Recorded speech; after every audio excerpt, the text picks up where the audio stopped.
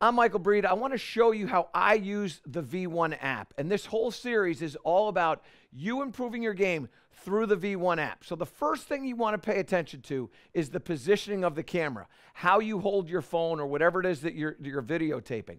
What I do is I have it measured out exactly so it's the exact same spot every single time.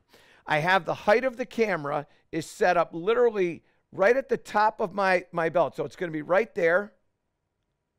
And the camera, not only is it that height, but it's right on this grip line where the grip meets the club shaft. So that's where I'm going to have that.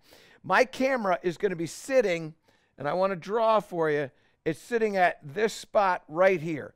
So what you have to do is you have to measure it out every single time so you can compare swing to swing. Because when you start working on things in your motion, you have to make sure that you're looking at the exact same stuff every single time. And it doesn't matter what day it is, what year it is, whatever's happened to you. Make sure that this is the exact same place every single time, and that's how you're going to improve. Now, what we're going to do in this series is walk you through all the drawing tools, all the things that we're looking for so you can improve your game right here on this V1 app. Thank you so much, and we'll see you next time.